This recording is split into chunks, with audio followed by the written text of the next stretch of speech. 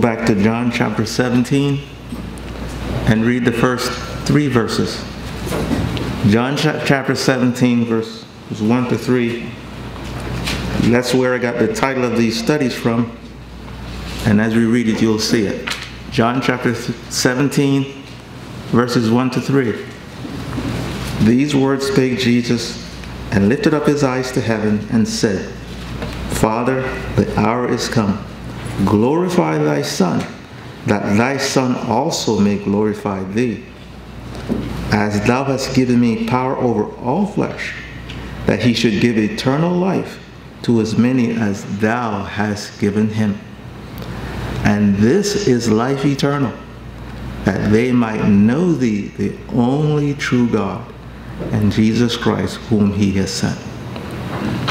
Once again, I'd like to say, Jehovah God of the Bible, he is the only true God.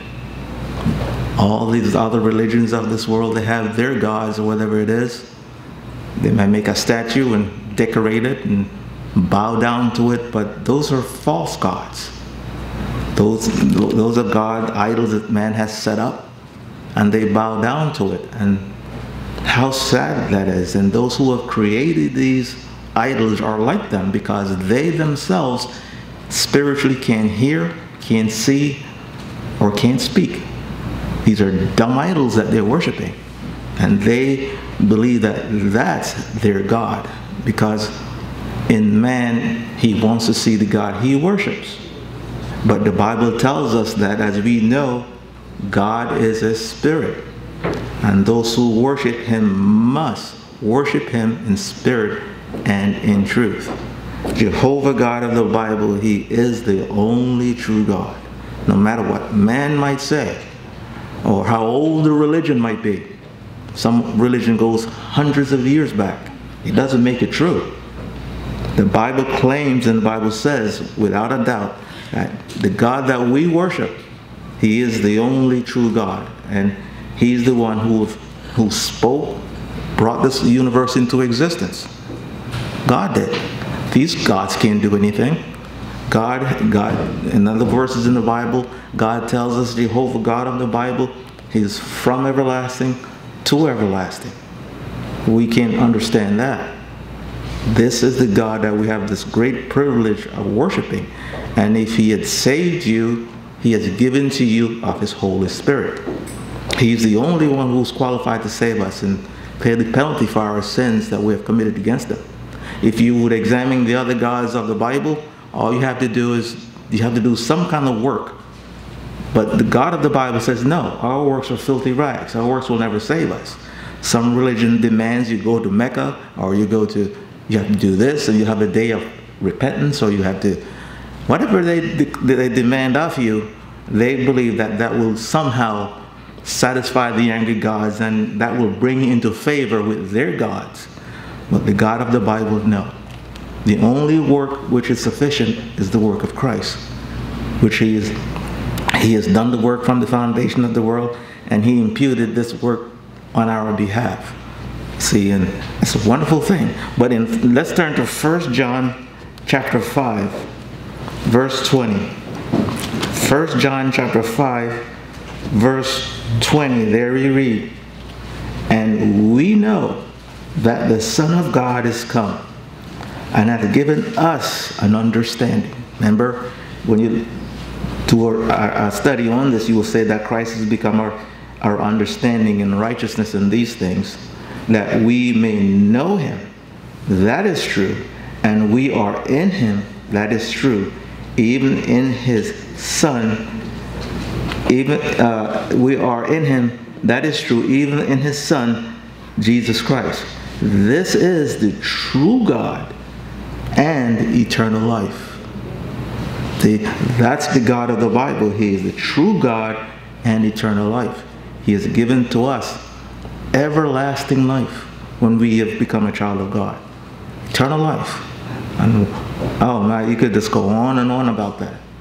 Although our life in this earth may come to a physical end, in our spirit, we go on to live with him for all eternity. And he is the God that we worship. Look at I think it's in 2 Corinthians. It's another passage.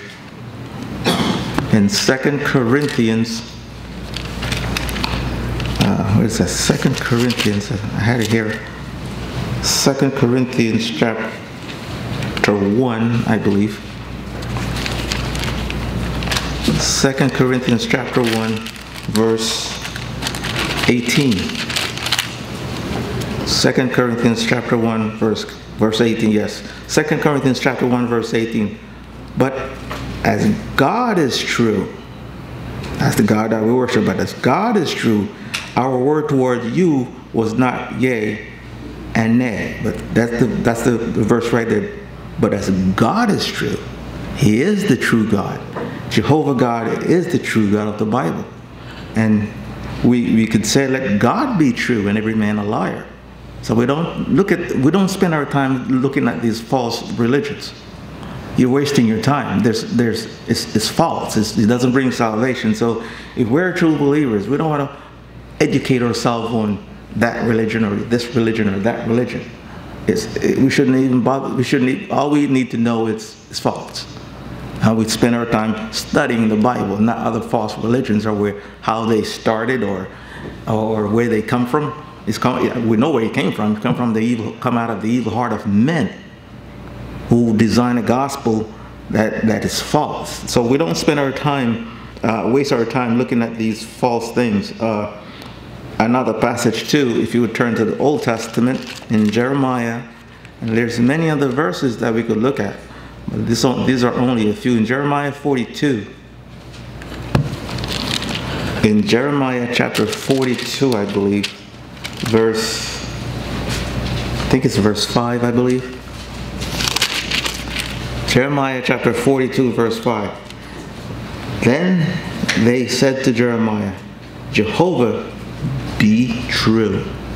That Jehovah be true and faithful witness between us, if we do not, even according to all things for the which Jehovah thy God has sent thee to us. So he's here the same idea there, that Jehovah is true. Jehovah be true and faithful.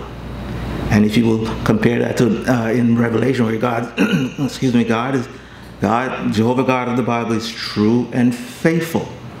See, and if you're a true believer, we hang our life on what God says, because He is a faithful God, and He will bring to pass the things that He has said.